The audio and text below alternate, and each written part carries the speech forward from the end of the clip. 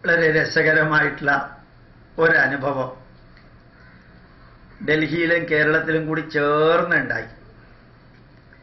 അത് വാട്സപ്പിലൂടെ ഇങ്ങനെ പ്രചരിക്കുന്നുണ്ട്. ഭാരതത്തിൽ മുഴുവനും നാമാവശേഷമാകുന്ന ഒരു പ്രത്യേക സംഘടന. അതിലെ കേരളത്തിൽ മാത്രമേ ഇപ്പം അതിന് ജീവനുള്ളൂ.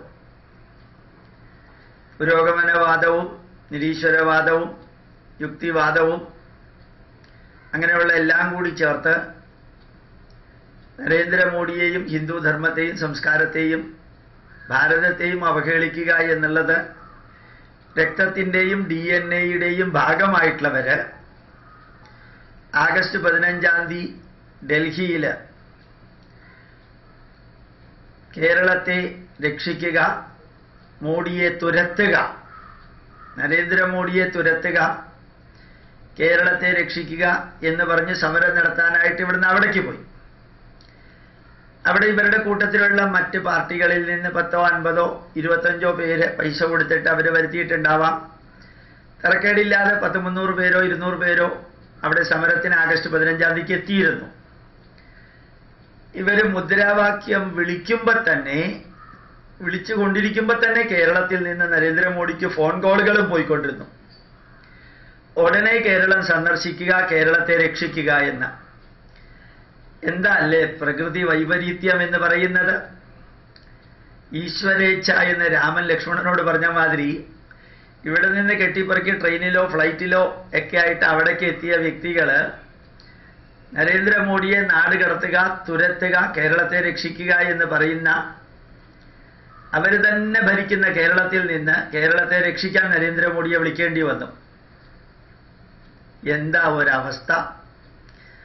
എന്തതിശയമേ ദൈവത്തിൻ മഹത്വം, എത്ര മനോഹരമേ എന്ന് പറയുന്ന പള്ളിപ്പാട്ട്.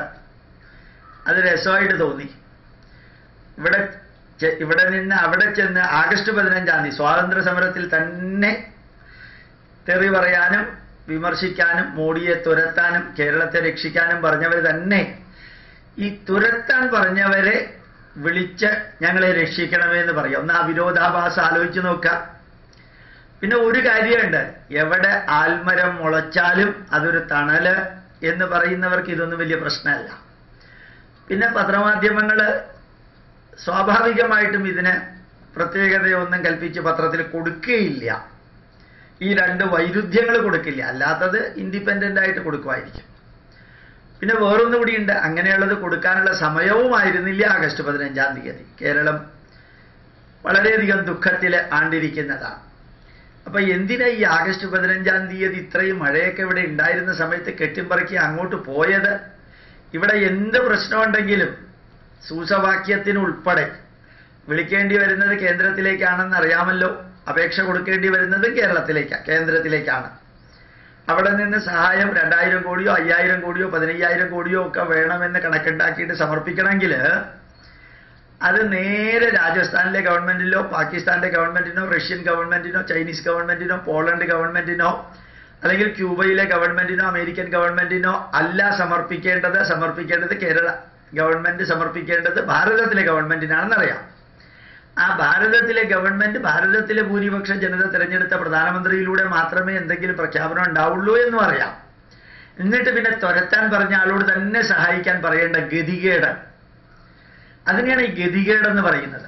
അതിനെയാണ് ദൈവനിശ്ചയം എന്ന് പറയുന്നത്.